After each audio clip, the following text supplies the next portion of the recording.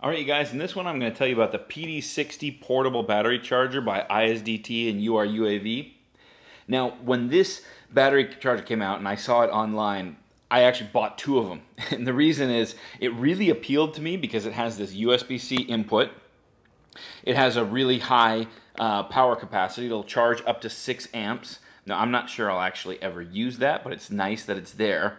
And the other real selling point for me was it's made by ISDT, and the ISDT products that I've bought before have been really good quality, easy to use, much better than some of the other portable battery chargers I've used in the past.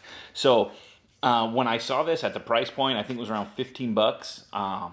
It was a no-brainer. I picked up two of these to throw in my bag and to use for charging on the way to the field and at the field. And also just as a convenient option to have. I've got a house full of USB-C devices between the computers and the tablets and the phones and everything. So for me, it's kind of like the Swiss Army knife of chargers. It's not my main charger, but it should be super useful to throw in the bag or, you know, to keep in the workshop or whatever. Since this charger has a USB-C input, technically you can use just about any USB-C power supply, although I would stay away from phone chargers. Maybe if your phone supports quick charge, but a lot of the older phone chargers probably won't have the amperage, at least to take full advantage of the charging speeds that this has. This is my power brick for my MacBook Pro, and it does up to 80 watts, and so this is pretty much overkill for this tiny little portable charger. The interface is super easy to use. That's my complaint on a lot of these portable chargers, is they have a confusing menu or button system, and I can't be bothered to figure them out. A long press will change your battery chemistry, so we're going to leave that on lipo, and then a short press will change your charging rate. So I'm going to just leave that at 1 amp at least to get started. I'm going to plug in this Race Day Quad 1300 4S. Okay, so I'm charging a lipo at 1 amp. You press the start button, it'll start charging. And that's pretty much all there is to it. It will give you, it has an indicator to show you how much is done. It'll give you a warning if there's abnormal voltage. So if you have an error, if you do something, I don't know, plug it in backwards or something, there's a lot of protections built into this.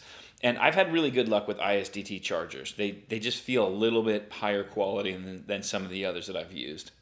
Let me demonstrate here by going up to 2 amps. No problems there. Naturally, since this power brick is huge, I should be able to go all the way up to 6 amps. Although I would never charge this battery really above 2 amps. I like to charge my batteries at 1C. I'm pretty strict about that. I really take care of my lipos because lipos cost a lot of money. But I'm just going to demonstrate that it will work. Yeah, it does work at 6 amps, although, what is that, about 4C, 4.5C? I would never charge this lipo at 6 amps, but it will work.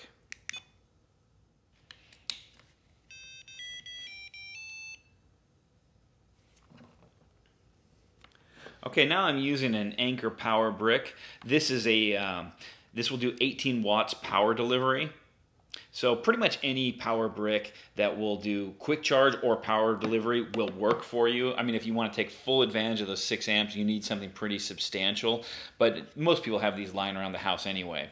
So let me test this at 2 amps. I have to wait for a few seconds to make sure it's actually charging. It seems to work fine on 2 amps. Now, I would usually charge these batteries, if I have time, I just charge them at 1 amp. I like to charge my batteries at 1C, but it's nice to know it can do that.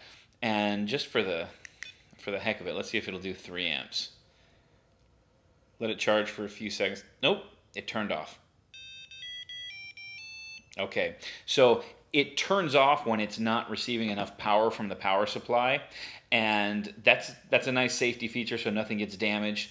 This battery I would never charge on 3 amps anyway, but that's nice to know that this power brick, they sell these on Amazon. They're pretty affordable, great to have around the house. And this power delivery port does 18 watts, and it was happy charging this battery at 1 amp or 2 amp but not at 3 amps. That's a nice reference to know because maybe you want to plug in a parallel charging board and charge up 2 or 4 of these at the same time. You can do it just a little bit slowly with this power brick. Again, with the MacBook charger or something more substantial, you can go at 6 amps all day and no problems at all. Okay, now I've got some battery banks in front of me, and this is where this charger gets really cool. Because using this in the field or on the road or something with a battery bank is just a really cool, it opens up all kinds of possibilities. So this is just a run-of-the-mill, cheapo, 10,000 milliamp battery bank off Amazon. Nothing special about it. This is a 26,800 milliamp battery bank. This one's a little bit more expensive because it has a power delivery port, and I believe it'll do up to 30 watts power delivery. So this is obviously much heavier, much more substantial, a little bit more expensive. All right, let's test the small bank first. I'm charging this at 1 amp. No, it didn't like that. It turned off. Let's try one more time to make sure that wasn't just a fluke. And you do have to let it charge for a good 5 or 10 seconds. I've noticed that when there's an error, it isn't immediate. It'll be after a little bit of time. Seems to be charging okay now, although it did restart once. So I would say that this is not necessarily that reliable. It seems to work. It's working now, but it doesn't give me a lot of confidence. And also, charging up a 1300 milliamp 4S battery with a tiny little battery bank, it's not a very efficient solution, but just for testing purposes. All right, now we're going to test this larger battery bank. At 1 amp, it seems to charge just fine, which you'd expect from such a larger power source. 2 amps seems to be okay also. Let's go a little higher. That 3 amps. And again, I would never charge this battery at such a high rate. I like to charge my batteries only at 1C. I really take care of them. But it's nice to know it can do this, because if you were to attach a parallel charging board, now that's a time when I might use the maximum power output, is I might charge 4 up at once. At 6 amps, it seems to work okay. I probably wouldn't charge such large lipos off battery banks just because it's a really inefficient solution.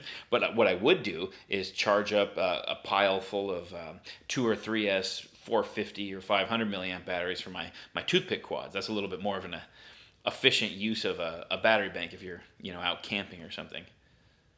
So that's 6 amps on this battery bank, and that seems to work fine.